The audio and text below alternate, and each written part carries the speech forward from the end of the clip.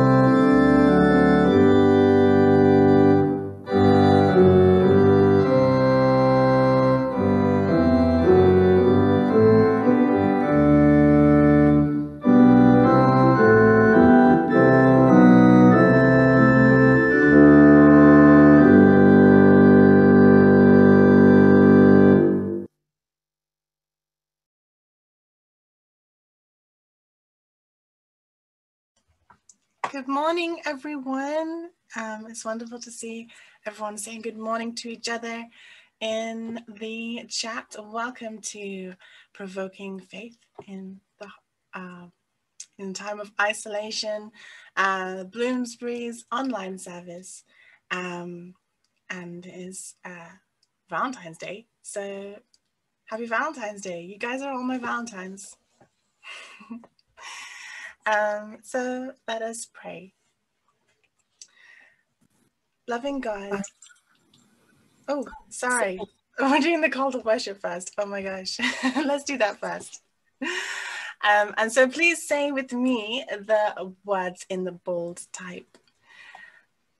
Lord Jesus, Lord of life, Lord of hope, we gather in your name. We hear your call on our lives. Lord Jesus, bringer of comfort, giver of peace, we gather in your name. We hear your call on our lives. Lord Jesus, healer of our wounded souls, we gather in your name. We hear your call on our lives. Lord Jesus, creator of new life, we gather in your name. We hear your call on our lives. Now we're going to pray. Loving God, thank you for this space where our hearts and minds can meet and share in your love and wisdom.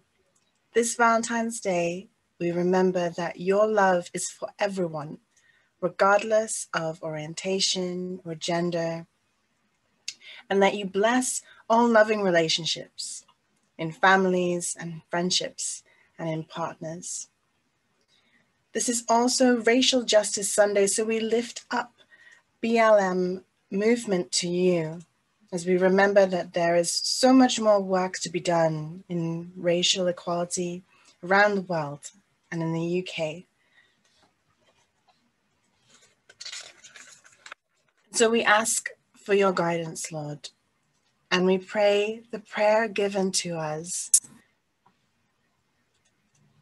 Loving God in heaven, hallowed be your name. Your kingdom come, your will be done on earth as in heaven. Give us today our daily bread. Forgive us our sins as we forgive those who sin against us. Lead us not into temptation, but deliver us from evil. For the kingdom, the power, and the glory are yours, now and forever. Amen. So now, I think we're going to have some notices. Is that correct? Yeah, that's absolutely right. Thank you. Cool. So I will let you guys do the notices. Okay. So the first notice is a reminder to people that this week we have the committal service and then the service of Thanksgiving and Remembrance for our friend and long-standing member Bill Somerville. The funeral committal service will be at the crematorium on Thursday afternoon. That is a short service of committal in the chapel. And then on Saturday afternoon, we have online a service of Thanksgiving and remembrance, when we will tell stories and remember and celebrate Bill's life. You can access the committal service online as well, and the details of that are available. I think Jackie's been sending them out and Libby has them as well. So hopefully you've got those links if you want them. The service on Saturday will be on the link that you're on now. So if you know how to get into the Sunday service by telephone or by Zoom or by Facebook or however you're accessing us this morning, you'll be able to join us in the same way at 2:30 on Saturday for the service of Thanksgiving and remembrance for Bill Somerville. And I would just ask that everybody holds Jackie in your prayers, particularly this week, as you know, it's that week, and it's going to be a time where she will need to know she is surrounded by love from her church community, which she is. Moving on, we have some feedback now from Ian Pentney and Libby, who are going to talk to us a little bit about prison ministry. So if I could ask them to unmute and turn on, then I can make sure that they're spotlighted for us all to see. So Ian and Libby, tell us about what's been going on with prison ministry and masks. Shall I just quickly say hi to everybody? As you're well aware, I think, you know, we had the London Prison Mission Week, in which we did look at a lot of aspects of ministry, and then we had this opportunity to get involved in producing masks for women in one of the prisons that LPM is involved in, and I'm going to read to you an email that we had from Simeon Sterney, who's he's a through the gate chaplain at Barnesfield Women's Prison. Okay, so he says, and he's writing to one of the people on the LM board, dear Joanna Ship. So, dear Joanna, would you please send my thanks to the sewers from Bloomsbury Central Baptist Church for the wonderful masks. The masks serve two purposes. One, they support the women being released to comply with national guidelines regarding travelling on public transport and entering shops, etc. Two, they remind the women that they are not forgotten, and are so valuable that people can give up their time and energy to support them. Currently, point two is more significant than perhaps the sewers appreciate. At present, all prisoners in every establishment are given fabric masks, introduced at the end of last year. They are plain in colour and mass produced. In my prison, the women draw on their masks to make them personalised. However, the masks made by the sewers are obviously individually made, and the colours are in some cases and designs are unique. When I walk with a woman to the station, I offer them one of these masks, and in most cases they are readily accepted because they are different. They are so used to being uniform. Therefore, standing out, being different is a good thing. I recently gave an orange mask, and the woman loved it as it was bright and cheery. This is great for a woman's self-esteem too. She feels valued and appreciated, and so often asks me to thank the person who made it. So please pass on their thanks to all those who have been involved in the mask making project. Should anyone ask if there is a need for more masks, given that prisons are now provide fabric masks, now that prisons now provide fabric masks, my answer is simple: yes, please. I'm in the fortunate position to see the joy a simple handmade mask can bring to someone who feels so undeserving of care and attention.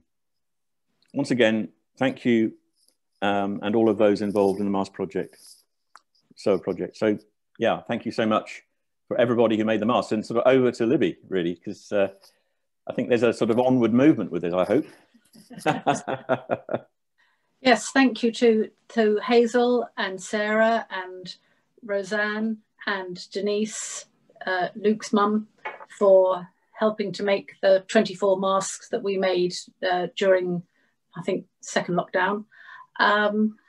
For me, this whole project has opened up a way into thinking about women in prison it's not something that I'm particularly comfortable with in terms of that project or that world.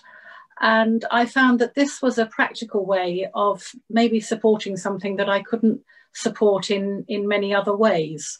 So I would like for us to continue this project. So if anybody wants to continue to support it and make masks, it will have to be on our own kind of setup. So we won't be using the lovely kits that came from Joanna's ship. We'll work with Simeon to see what he requires and how we can forward this and keep contact with the London Prison Mission in a way that feels right for us at this moment. So thank you, everyone. Let me know in the chat if you do want to continue to help or become a new sower, not a sewer. I know the church secretary has had a lovely time on Facebook calling us all sewers and not sowers. Yeah, but there are other words that seem rather old-fashioned to use. So we'll continue to use sowers and give everybody a smile. But thank you, everybody. Thanks, Libby. And just to say, Solomon has been involved in LPM as a sort of connection with from Bloomsbury for a long time. So there's already a team, and Simon has great relationship with them. And I kind of recently come into it, and so this, and what's really interesting and I think exciting for me is that when I've been attending the sort of regular meetings on Zoom, this seemingly small thing has actually been significant in encouraging the people of LPM, because I think it's a difficult time, and they're stuck. They're not able to really help in a way, no prison visiting. And honestly, I've just been urged by John Plummer, who was a brilliant guy who headed up, that, the situation in prisons right across the country is dire. He wants us to emphasize that, that people are if we think lockdown is bad, real lockdown is bad at this time. So just to say thank you ever so much. You've been a real encouragement, and let's just carry on. Yeah, thanks. Great, thank you. Huge thank you then to all our sewers. I see there's suggestions of other words that might be used. We've had needle persons and sewists. We could extend that one to Soeasters possibly. Just to say, in terms of London Prison Ministry, this is an offshoot ministry, spun-off ministry from Churches Together in Westminster. So Bloomsbury's had an involvement in it for a long time. Some of you will remember what we called the gallery in the gallery, where we had used our gallery to host an arts project of artwork done by serving prisoners. So, this is really great that we're able to continue having this practical involvement with the London Prison Ministry. And I'm grateful to Libby, all the sewers, to Ian and to Solomon for keeping the ball rolling. And I also noticed that there are a number of volunteers of people in the chat. So Libby, please take a note of those and follow that up. Okay, a couple of other things I want to draw attention to. It's a bumper notices slot today. If you're up for a Lent challenge or some Lent involvement, you may be, I don't know, giving up chocolate or alcohol or something. There's not much point in me giving up chocolate because I barely eat it, and I'm certainly not giving up alcohol. But you might want to give up a bit of time for something to as a discipline during Lent. And a couple of things. First of all, at Bloomsbury, we're going to be running Lenten art group on Sundays through Lent, so starting next week, 4:30 to 6 o'clock, and the link to register for this is on our website, and the link to get to the website to find it is in the chat. This is following on from the success that we had with an Advent art project when we did looking at art through Advent, using the resources of the visual commentary on Scripture, which has come out of King's College London, put together by a couple of friends of mine. It's just the most fantastic website, and you don't need to be an expert in art to come and give some time to letting art speak to you in dialogue with Scripture and themes as we approach the cross Christmas and Easter. So that's the first one of those. The second is slightly more demanding, and I'm putting the link in the chat for you here. I'm one of the trustees of the Christian Inquiry Agency, which is a spin-off from Churches Together in England, and it runs the website christianity.org.uk. And for Lent this year, we're putting together a Lent Bible Tour challenge. My friend Helen Painter, who's tutor in biblical studies at Bristol Baptist College, her lockdown project in the first part of last year was every day she recorded a little video introducing another book of the Bible, and some books needed a couple of videos. And we've ended up with 80 videos, which rather nicely divides into 2 per day through Lent. So the challenge is get to know the whole of the Bible through Lent, doing a video in the morning and a video in the evening. Of course, if you don't finish it through Lent, then it'll still be there and you can catch up as you make your way towards the summer. But I do commend these to you. If you've always thought, you know, I wish I knew more about the Bible, this is the best way of just opening your eyes to some of those bits that you may never have read or thought about. So I'll leave that one with you. And again, the link's in the chat. And I'm going to ask Solomon now if he would turn on his camera and video, and then we can spotlight Solomon so that we can all see him. Solomon, you came along on Wednesday evening for the first of our new Wednesday evening studies in our anti-racism series. We listened to a bit of Martin Luther King. Just love to know what your thoughts were after Wednesday evening. Thank you, Simon.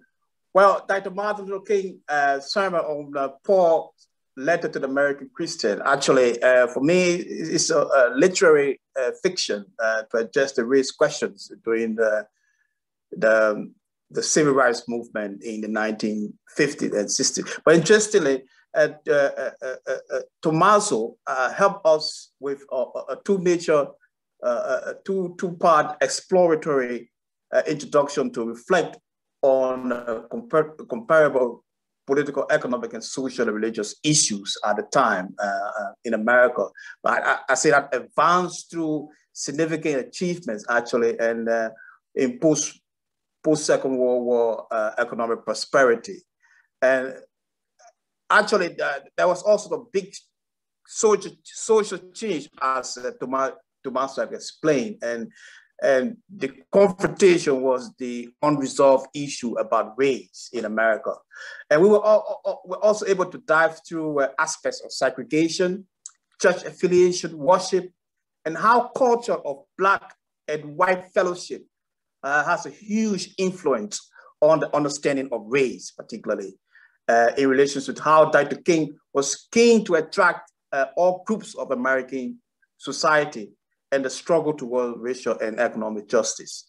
And remarkably, the issue of race, as I've learned last Wednesday, and the content of Dr. King letter to the American Christians have followed us more than 60 years later, and which have provoked yet another unanswered questions in contemporary American politics in the wake of Black Lives Matters protests around the world.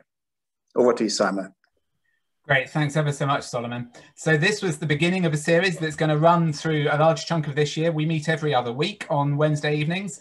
We're building on the gospel music series where Duncan was introducing us to a lot of the themes that emerged from the gospel music tradition.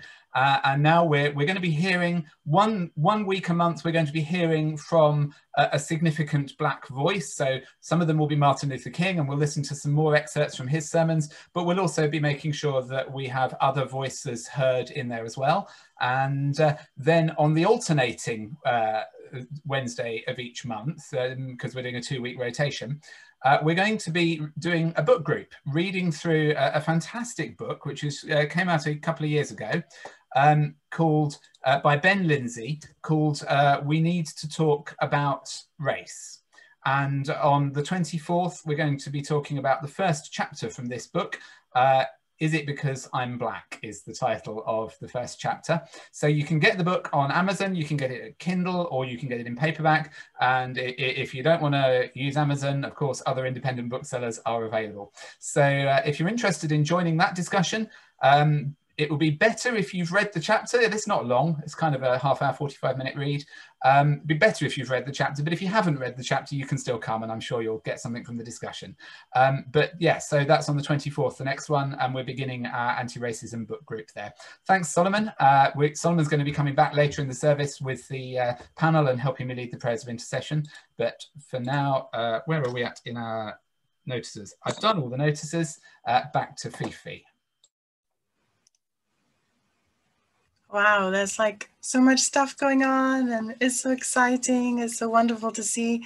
Libby, I'm also volunteering to sew masks. I think that's really beautiful what you guys are doing. And yeah, it's just so exciting that we've got so much stuff happening. Even though we can't meet, we're still getting together in so many ways. It's like really wonderful to see. Now that we have ingested all that information, we are going to have our first Bible reading from Nikwith.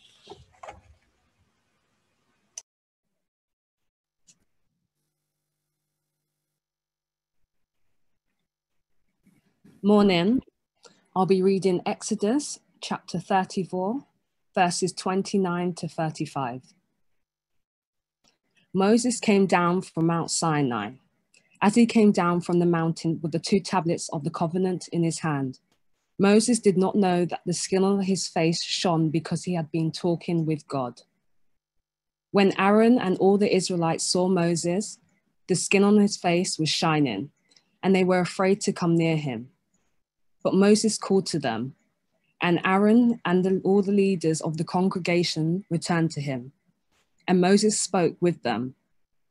Afterward, all the Israelites came near him, and he gave them in commandment all that the Lord had spoken with him on Mount Sinai. When Moses had finished speaking with them, he put a veil on his face. But whenever Moses went in before the Lord to speak with him, he would take the veil off until he came out. And when he came out and told the Israelites what he had been commanded, the Israelites would see the face of Moses, that the skin on his face was shining, and Moses would put a veil on his face again until he went in to speak with him.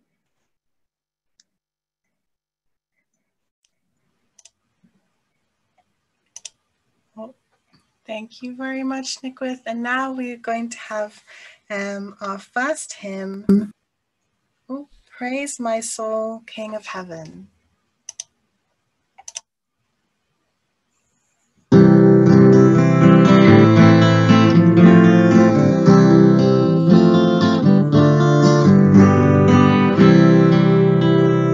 Praise my soul, the King of heaven, to his feet your tribute bring. Ransom yield, restore for him, who like me his praise should sing. Praise him, praise him, praise him, praise him, praise the everlasting King. Praise him for his grace and favor, to our fathers in his rest. Praise him still the same forever, so to reign and strength to bless. Praise him, praise him, praise him, praise him, glorious in his faithfulness. God believe transgressors, where the people's plenty goes. In his hands he empty bears, rescues us from all our foes.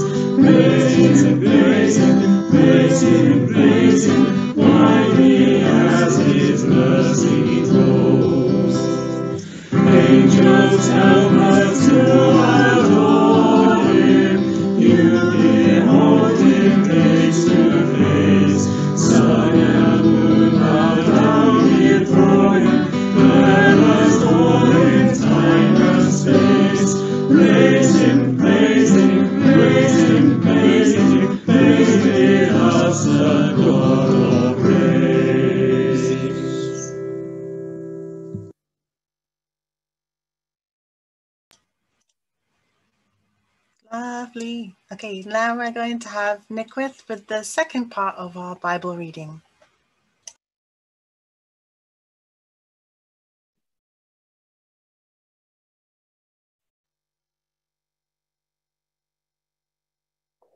I'll be now reading Luke chapter 9, verses 28 to 43. Now about 8 days after these sayings, Jesus took with him Peter and John and James, and went up on the mountain to pray. And while he was praying, the appearance on his face changed, and his clothes became dazzling white. Suddenly they saw two men, Moses and Elijah, talking to him. They appeared in glory and were They appeared in glory and were speaking of his departure, which he was about to accomplish at Jerusalem. Now Peter and his companions were weighed down with sleep. But since they had stayed awake, they saw his glory and the two men who stood with him. Just as they were leaving him, Peter said to Jesus, "Master, it is good for us to be here. Let us make 3 dwellings, one for you, one for Moses, and one for Elijah." Not knowing what he said, while he was saying this, a cloud came and overshadowed them, and they were terrified as they entered the cloud. Then from the cloud came a voice that said, "This is my son, my chosen. Listen to him."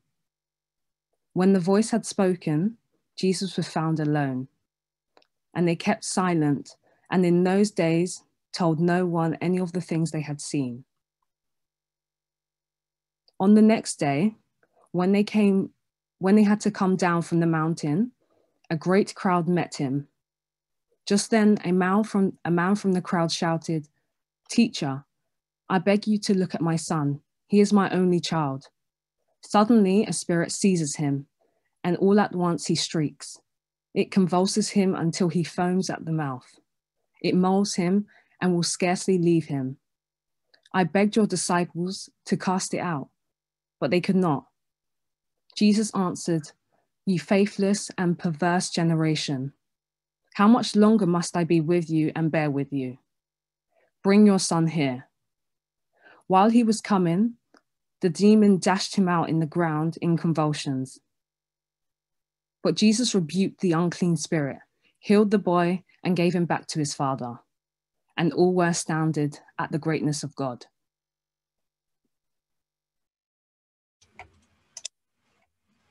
Thank you very much for that, Nickwith. We're now going to have our sermonette. Do please share any thoughts or any questions you have in the chat. It's always wonderful to hear what you guys need to think, but now over to Simon. Thank you, Fifi. Thank you, Nickwith. Controversies about face coverings are not simply a COVID-19 phenomena. And whilst I must confess to finding the politicised reluctance to wear a mask in the interests of public safety as mystifying as the trend to wear masks on the chin or under the nose, nonetheless, arguments about whether to cover one's face are nothing new. The controversial French law of 2011 made it illegal to wear a face covering veil or any other mask in public places. And this led the United Nations Human Rights Committee to declare in 2018 that France's ban disproportionately harmed the right of women to manifest their religious beliefs and could have the effect of confining them to their homes, impeding their access to public services and marginalising them. And the irony is not lost on me that it was in August last year that Paris became one of the first places to make wearing a mask in public compulsory. My, how things change when the needs change. But of course, face and head coverings can also be highly oppressive, symbols of a patriarchy that excludes women from functioning fully within society as equals. So from COVID face masks to religious head coverings, the issue of whether or not to conceal one's face remains a contentious issue and frequently becomes indicative of a clash between the demands of religious practice or ideological position and the requirements of civil society. to mask or not to mask? Well, this is probably a good point to take a trip back in time to a far earlier discussion around veiling the face. We're going to go back in time now some thousands of years to Moses coming down from Mount Sinai with the 2 stone tablets containing the 10 Commandments. Whilst up the mountain, we're told that Moses had been talking face to face with God. And then when he came down from the mountain, his face was shining with the glory of God. But after giving the commandments of God to the people, Moses then had to put on a face veil because, we are told, the people were afraid. The significance of this is that at the very moment of the giving of the law, which was intended to show people how to relate to one another and to God, we find not unity, but fear and division. Rather than bringing people together, the revelation of the laws through Moses instead brought social disruption, as Moses was veiled from his fellow Israelites, and spiritual disruption, as the manifest presence of God was veiled from the people of God. It can be hard to make sense of Moses' experience, but I think Victor Hugo gets close in the book Les Miserables, where he describes the old bishop, Monseigneur Bienvenu, with the words, "He did not study God, he was dazzled by God." And I think this contrast between studying God and being dazzled by God is helpful to us as we contrast the differing responses of Moses and the people of Israel of old. The Israelites focused on the tablets of the law, which they made their object of study, whilst Moses focused on the brightness of the revelation of the God who gave the law. And here we have the heart of the problem.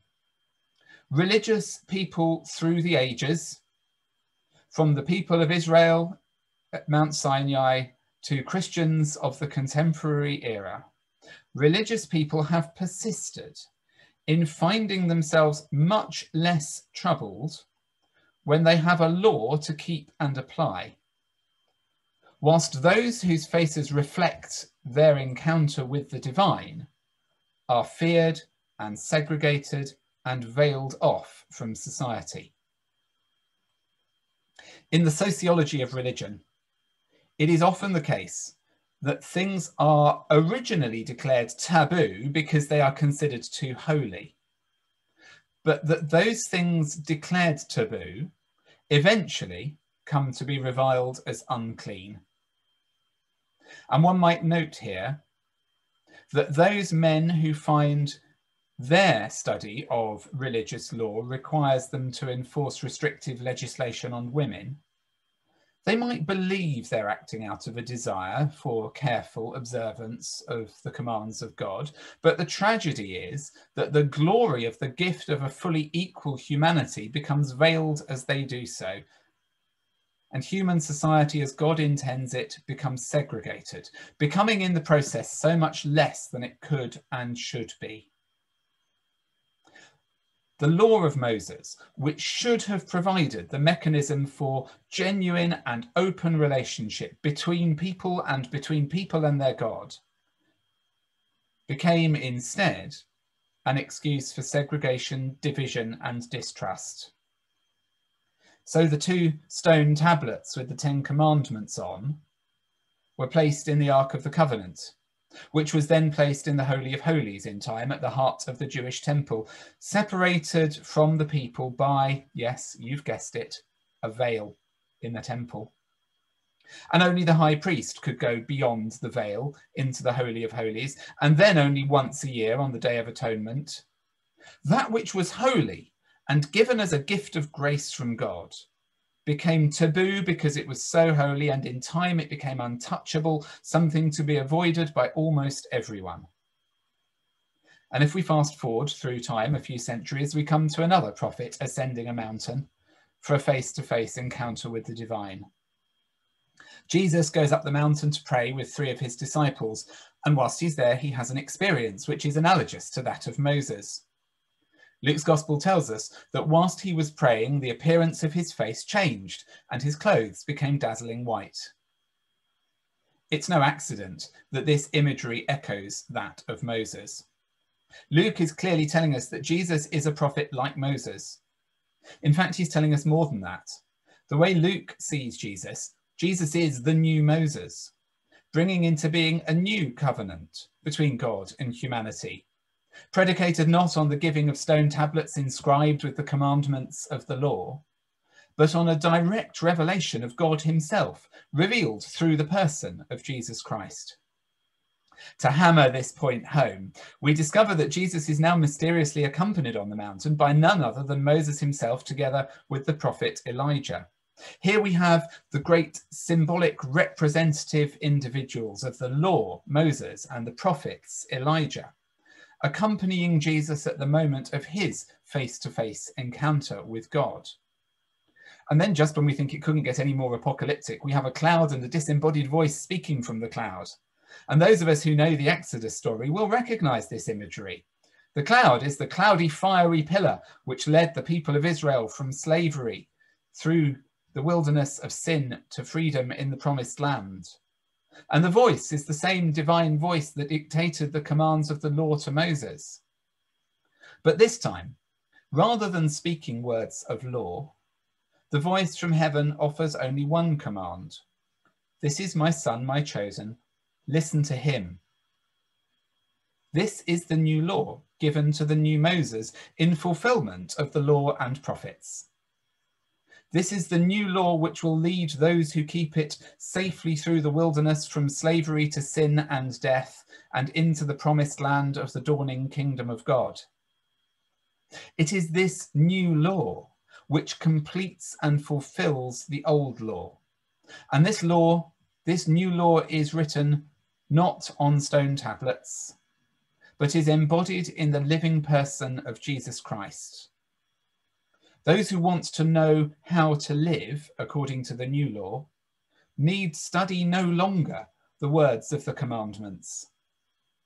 Instead, they need to be dazzled by an encounter with God in Christ. And I have a question for all of us, for me and for you. Are you dazzled by your encounter with God in Christ? And so Jesus, the new Moses, the personification of the new law, comes down from the mountain just as Moses came down from the mountain in Sinai. And this is where it gets interesting. Moses, as we have seen, had to veil his face because people were afraid. Jesus, on the other hand, comes down the mountain to encounter a terrifying spirit, which is causing a young child to shriek and convulse and foam at the mouth. The symptoms that Luke describes of the young man's illness closely match those of epilepsy. And indeed, in the parallel account in Matthew's Gospel, he is described as an epileptic. And whilst modern medicine has a better understanding of this condition and how it can be controlled, the result of a violent epileptic fit is as terrifying today as it has ever been. And clearly this young man's life was subject to forces of chaos beyond his or anyone else's ability to control. It turns out that the disciples have been attempting to play exorcist and have been trying unsuccessfully to heal the boy by casting out a disruptive spirit. What Jesus says next is significant. The unspoken, "Oh, for goodness sake," is almost tangible. As he mutters despairingly, "You faithless and perverse generation, how much longer must I be with you and bear with you?" before commanding the father to bring the young boy to him. The healing is then straightforward, as Jesus rebukes the spirit and brings peace to the convulsing child before restoring him back to his father. It seems the reason the disciples have been unable to heal the child was because they were part of this, what Jesus calls, faithless and perverse generation. They belonged to the latest of the many generations which had encountered God with veiled minds. They had not faced the dazzling and transforming character of God with unveiled faces, but instead had been shaped by a religion which focused on the study of the law and the application of its commandments. The healing of this young man, like so many of the healing stories in the Gospels, is not primarily about the physical cure, although there is certainly a physical element to what happens. Rather, it is a story about the restoration of the young man to his rightful place in society. We're told that after his healing, he is restored back to his father, back to his family, back to his place in society. Epileptics in those days were greatly feared as well as pitied, because they were believed to be inhabited by demons which caused their fits. And so they and others with similar conditions were kept at the margins of society, hidden away and out of sight, veiled off from the rest of the population. An epileptic was an all too real reminder of the chaos that was believed to lurk just below the surface of the world, threatening to break through and overwhelm people at any moment. The disciples had been unable to heal him, unable to restore him to society, because their minds were still veiled. They were focusing simply on a spiritual cause for a physical manifestation of sickness. But when the epileptic boy was brought to Jesus, he encountered this new Moses with an unveiled face. And rather than pity or fear or a desire to problem solve, he simply met in Jesus the God who restores equality between humans, who brings healing to society and restoration to those who are cast aside or curtained off. The healing of the young man was not just a spiritual act. It was not just a physical act. It was a social act, restoring him to his family. And it was a political act, challenging the structures of society that had acted to segregate him away. And in this healing of the young man, we see the implications of what it means to encounter God in Christ with unveiled faces. The faithless and perverse generation is one which is beset by demons of all kinds, demons which divide us from one another, sowing seeds of chaos and confusion, disorder and disruption. And I'm sure we could, if we wanted, name some of the demons of division in our own culture. Today is Racial Justice Sunday, and the evils of racism have been laid bare for us over the course of the last year, with the Black Lives Matter movement calling us to a better vision of humanity. And from racism to sexism to homophobia, biphobia and transphobia, the evils of exclusion and division are all around us, as God's good creation becomes distorted and humanity is disrupted. The faithless and perverse generation still has veiled minds, looking for mechanistic solutions to presenting problems. The faithless and perverse generation can study law till kingdom come and be none the wiser about the path to freedom. But those who encounter God in Christ with unveiled faces are called to be those who bring holistic healing to a world that remains frustratingly fragmented. The call is upon all of us to keep the veils from our own faces, even if we have to mask in the interests of public safety. As we, with Christ, descend from the mountain of revelation, the call is upon each of us to resist those forms of religion which perpetuate us and them mentalities, which seek to veil person from person, keeping our own revelation of divine love veiled from others. If in Christ we have received the law of the Spirit of Christ, who is given to bring healing, restoration, and renewal, then our task is to allow that revelation to shine into the whole world, to illuminate the darkest places, to bring healing to the most troubled and chaotic souls. We are all too adept at finding effective ways of dividing our own community one from another, along grounds of ethnicity, social standing, gender and sexuality. And when we do so, we not only divide the body of Christ, we also place a veil over the whole church in such a way as to conceal the light we have from those who most need its revelation. Those who meet the world with unveiled faces are called to be those who see the structures and systems in society which exclude the weak and the vulnerable, which diminish and demean the oppressed, which stigmatize the demented and segregate the unfamiliar. Those who encounter the world with unveiled faces are called to bring healing, restoring, transforming presence of Christ to those whom others have written off as irredeemable. The veil between God and humanity was ripped in two at the moment of the crucifixion. The veil which lies over the hearts of humans is swept aside in Christ. As none other than Paul himself puts it, and I will close with this quote from 2 Corinthians, "All of us with unveiled faces, seeing the glory of the Lord as though reflected in a mirror, are being transformed into the same image from one degree of glory to another, for this comes from the Lord, from the Spirit." Amen.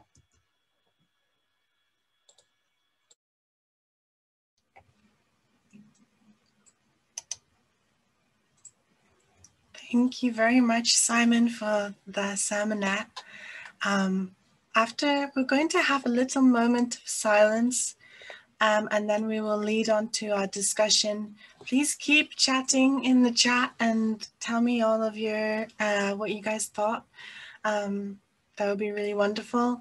But yeah, let's just have a little moment of silence. I'm going to ask all the panelists to unmute and switch your cam on, please. But yeah, let's just take a moment.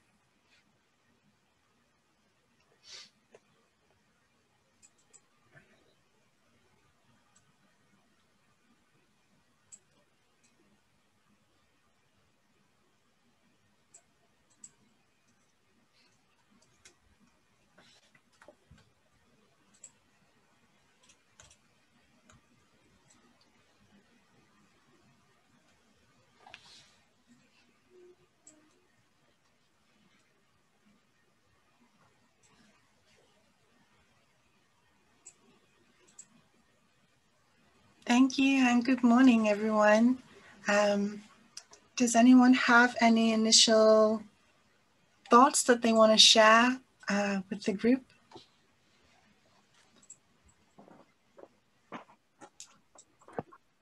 I feel really dazzled. It's like having been up on a mountain, actually, that whole, you know, what Simon shared with us. So that's kind of how I'm feeling, really. I think so much in that, you know, that's really wonderful and challenging. Yeah, so that's where I'm at. I think being dazzled, that stands out. And what the comment about, you know, in a way that, you know, from that brilliant quote from Les Mis, you know, about studying, they didn't study God, he was dazzled by God. I think that stands out. And I think God is dazzled by us. I was writing, nothing is like greater than God's creation, and being unveiled and us unveiled and being true to who we are and being completely ourselves is beautiful. Yeah, like, fantastic. Thank you, Nicholas. That is really beautiful. I love that God is also like, whoa, look at you. Yeah, I mean, my thoughts were just more on the kind of separation of like thinking about back when things were like veiled, and like how that is kind of still happening. Like it happened in the way that the Bible was only in Latin, to try and like put a veil there between people and the Bible. And even now, like with some people, like, you know, you saying that only the Pope can speak to God and stuff like that, there is like exclusion and segregation, like even within Christianity there. And I was just thinking about that. To be dazzled is to know that you can also go to the Ark of the Covenant and get a shiny face. This is what I was thinking. Would anyone else like to share? Nigel, I'll pick on you. Thank you. I was thinking really of those words, you know, this is my son, listen to him. And how when we don't listen to Christ, we end up listening to each other sometimes, and we start making up our rules and regulations and deciding who's in and who's out and how we decide who's in and who's out.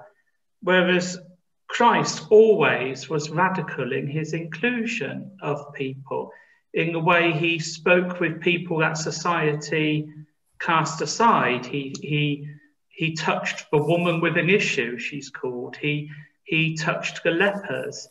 He spoke to everyone. He spoke to the woman in, the woman who was accused of adultery. All these people that nice society and the religious authorities decided were excluded, he included. And I think, you know, if we're gonna listen to Christ, that's what we have to do. And we need to think about who are we not being so welcoming to. And even in our church, are the people or types of people we are less welcoming to, that we don't touch and welcome in. I think that's, you know, listen to him, God said, and I think that's good advice for us. Well, thank you. Yeah, very powerful. We're thinking about this. Yeah. Let me just step in. For me, what I take from the sermonette is, I think true wisdom actually comes from the Word of God. And I personally took some time to understand an issue about race and to about inequality and social justice issues. And if somebody had a discussion with me a couple of years ago, say, well, 90% of Black people don't know what race is, and the fact that you only think that, well, race is basically the white dislike for Blacks, which is, well, I would say a meaningless definition of what race is. But then you look at inequality, you look at social justice, and I come to the understanding that, well, these relationships, it's a competitive relationship that we have with one another, and which the advantage, the ultimate advantage, is to make other more powerful politically and economically. And what I got from this teaching as a wisdom point for me is the veil issue. I think covering the face and then imposing laws on people is an aspect of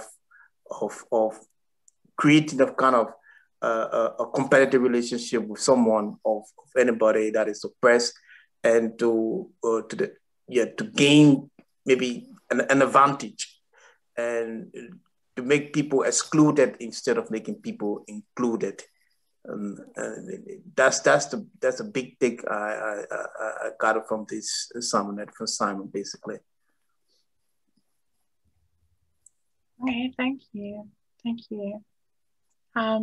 We have some things from the chat that's coming through. As I really like, I really like what Jeff said. Trying to see who said what. So I really like that Jeff said, listen and be inspired, not listen and be told. And really feeling dazzled gets me very excited.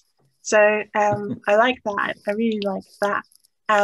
We have also some questions here from Carolyn. She's saying, sometimes it feels like talking about a salmon leads people back into the veiled place, where what could follow a salmon is like an act or direct demonstration of love and or even vulnerability. I think it's kind of like, I guess, what kind of Nigel was saying about people listening to people instead of people listening to God. But still, I think it's important that we are like sharing like amongst each other, but just always remember that ultimately we are going to listen to Jesus. But yeah, thank you that she says she's really enjoying the reflections today and finding it easy to feel in my heart, which is really special too. So yeah, thank you guys. Keep chatting away. Yeah, what's next on the list now? Sure. Next up, we have a hymn. Lovely. So yeah, we're gonna have our hymn now.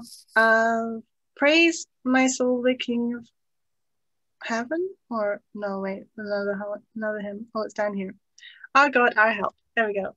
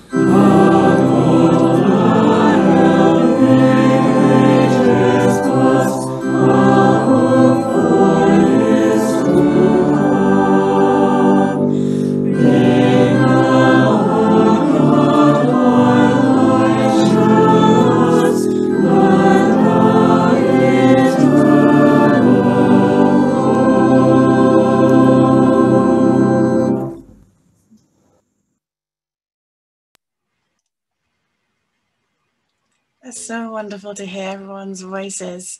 So yeah, thank you for everyone who was involved in the hymn. We're now going to have our prayers of intercession with Solomon and Simon. Let us pray. Loving and forgiving God, we come to you today recognizing that in matters of ethnicity, we have no choice. We are who we have been made to be. Before you, we rejoice at our diversity, and our hearts lift at your great vision of a worshipping multitude gathered from every nation, tribe, people, and language. But nonetheless, we recognize that our present reality is very far from this ideal. we have each of us been shaped by different forces. Some of us have been ground down, whilst others have been built up. Some of us have been worn away or have become fractured and broken.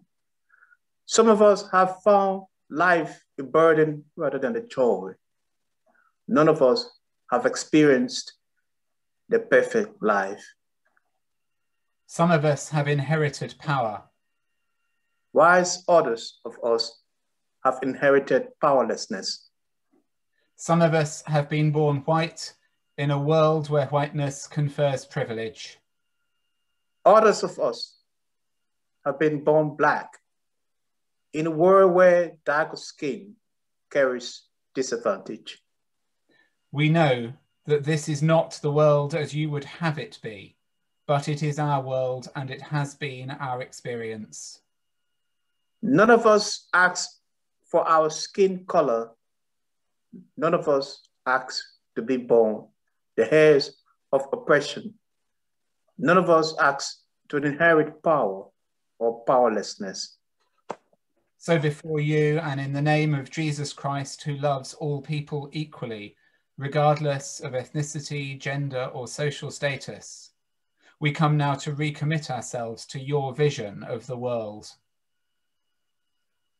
We come now to pray, your kingdom come on earth as it is in heaven, and to offer ourselves once to live out your coming kingdom of equality and justice in our lives, in our churches, and in our communities. And so we confess our own complicity in the status quo, which divides and distorts humanity. As we pray, we ask that you will release us from guilt and will help us to find ways of laying down the burdens we have inherited. Help us to discover our true and rightful place within the new humanity created in Jesus Christ. All races together, we confess that we have sinned and that we have fallen short of the glory of God. We confess our failures to speak out against injustice.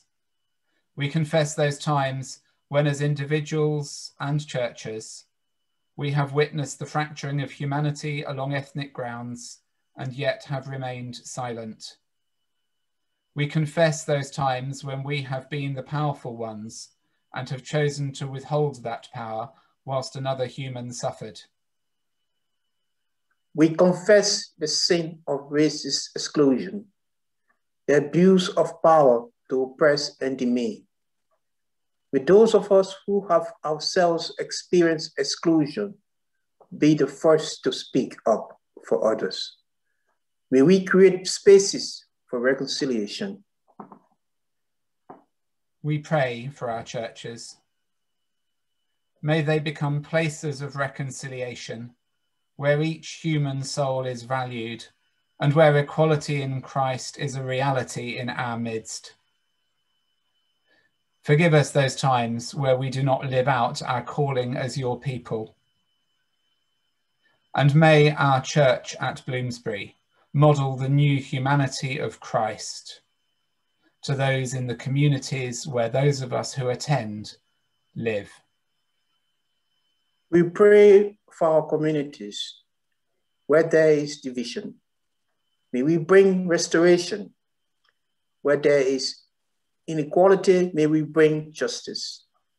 Where there is powerlessness, may we lift up the brokenhearted. Where there is damage, may we bring healing. Loving and forgiving God, hear our confession. Hear the desires of our hearts to be different. Grant us your forgiveness and remake us according to the likeness of Christ. Amen. Amen.